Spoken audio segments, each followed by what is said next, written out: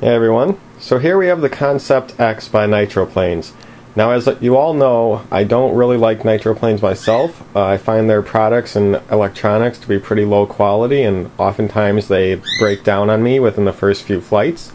That being said, I bought this as an airframe only, and I put in all quality E-flite and Parkzone parts. Inside the unit we have a little pilot in there too. Inside here we have, the AR6100E receiver by Spektrum. We have all the servos in here. I don't know if you can see many of them. In here we have Parkzone SV80s. For the rudder we have E-flite S75s. It's all Parkzone and E-flite servos. Trust those a lot more. Never had a problem with any of those. I put on my own push rods. These are different than what came in the kit. And also the push rods, I always tape them or use a little rubber band around them so that they won't come undone or break. You never want those breaking in the air. So if you put a little piece of tape around the push rod at the end where it connects, it's not going to break at all from stress.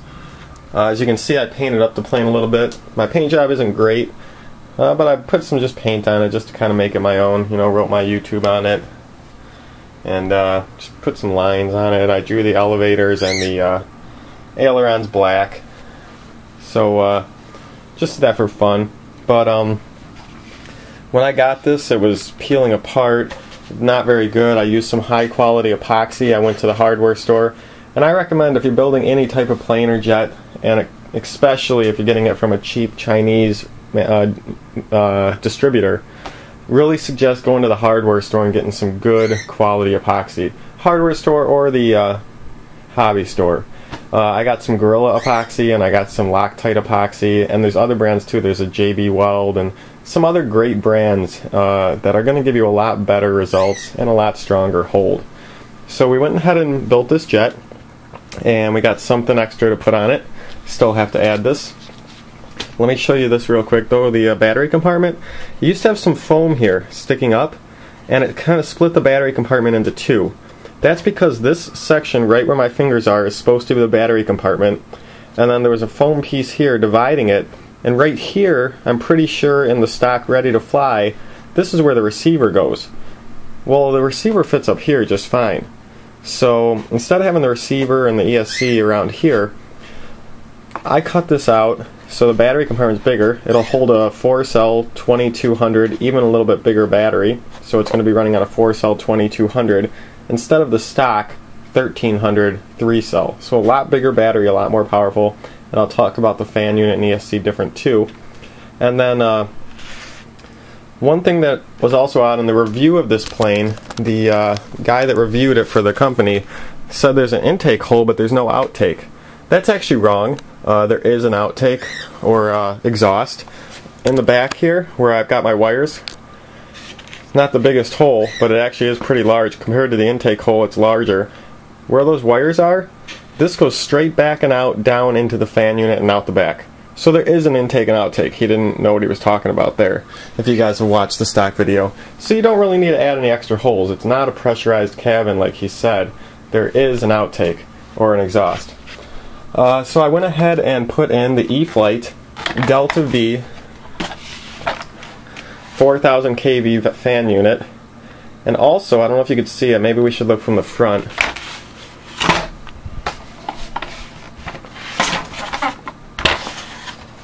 Put my E-flite 60 amp ESC right there in front of the fan, and I epoxied it to the top there. I felt it really hard and it's really stuck on. It should be good. I used some high temperature epoxy. It should hold on just fine. And then I also clamped in the wires back here for the front of the ESC, so if it does come undone there, it's not going to fall into the fan because the wires would hold it up. So I'll check that, make sure it stays in place, but it should be fine. And so there's the Nitroplanes Concept X, the kit version. And if you buy the kit version, a few little things you should know. First off, the body or the main fuselage appears to be together when it comes out of the box. It is not. It's like taped together with double-sided tape, very horribly done, and it just splits apart if you pull it with very much force at all. So what you're going to want to do is pull the body into two pieces, completely apart. It splits right down the middle, and then you're going to want to epoxy the whole body together. If you try to just leave it as it is, it'll split in the air. The wind force will pull the front apart and it'll flop off in the air, and your whole plane will just be destroyed.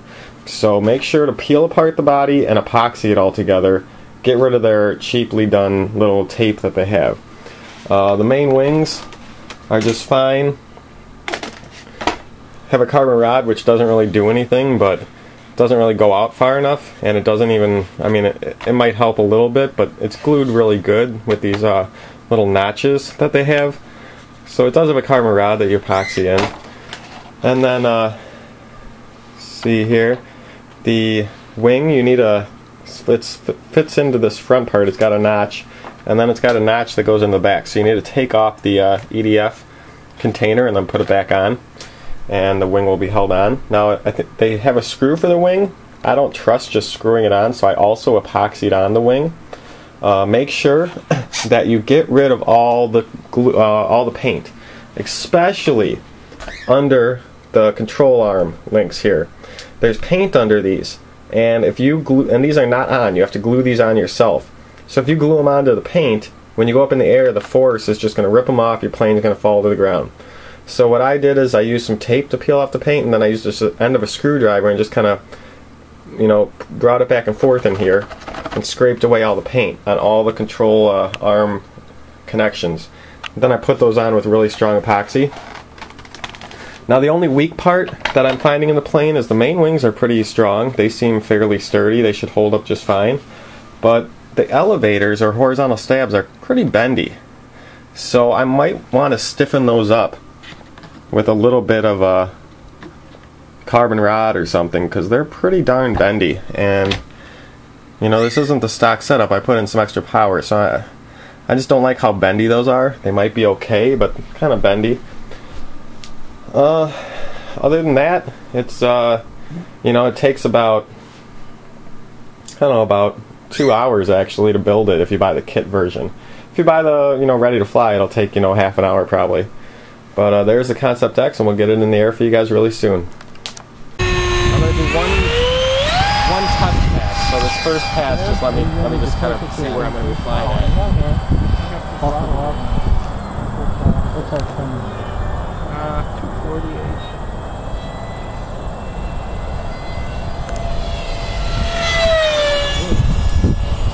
Oh, that was not ready for that one? That wasn't full speed even. I was just testing. All right, let's get in line and do it.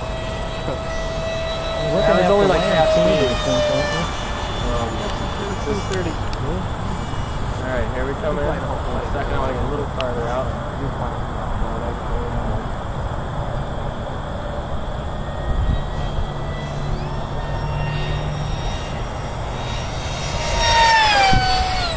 What'd you get, Jim? We're too far away. Don't say zero. It didn't read. I did exactly what Eric did. Oh, you did it!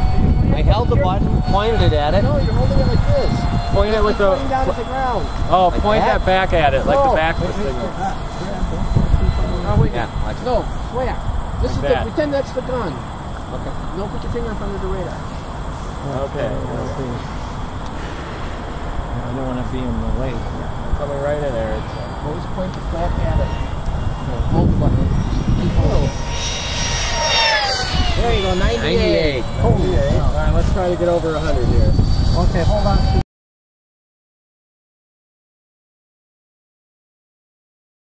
That's coming right at you. Okay. Put it on, put it on. Okay. Hold it, just keep holding it. Yeah. Whoa. 96. That's close. Or Man, you can't even break 100 with this one? Oh, I have 99, 98, and 96 here. Damn, I passed at 99. I got a 98. L 39 is a little bit more streamlined, yeah. All right, I'm gonna bring it down and land it. That's fast.